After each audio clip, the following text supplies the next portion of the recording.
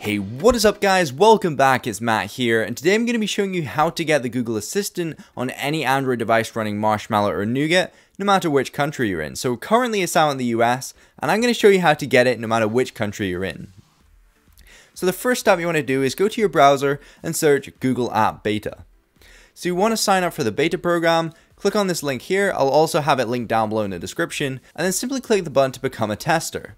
Now once you've done that, it will take a few minutes to activate your account, and then once you've done that, go into the Play Store, and then go into your apps, click on the beta tab which should have appeared by now, and you should see your Google app there. So what you want to do is click on it, it will have a little message in this green box below to tell whether you're actually a tester or not, or it might say whether you have to wait, and then you need to go ahead and update the app.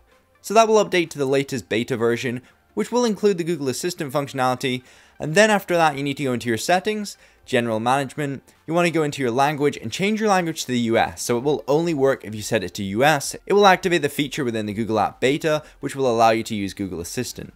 Now once you've done all that, it should work straight away. If it hasn't, restart your device and then try again. If it still hasn't, definitely feel free to contact me in the comments section or by private message, and I will try and help you guys out. A really cool thing about the Google Assistant is that you can actually go ahead and add your smart HomeKit devices, so you can add smart light bulbs, your smart heating system, smart plugs, stuff like that. And another really cool thing is you can actually set up your own nickname, so it will actually call you that every time it refers to your name. So I really think this is cool.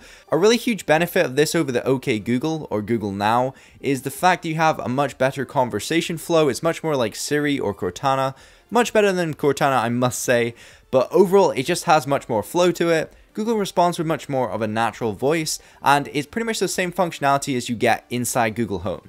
So there you go guys, I really hope you enjoyed, and I really hope it worked for you all. If it didn't, remember just to contact me down below. Don't forget to comment, rate, and subscribe, and thank you so much for watching.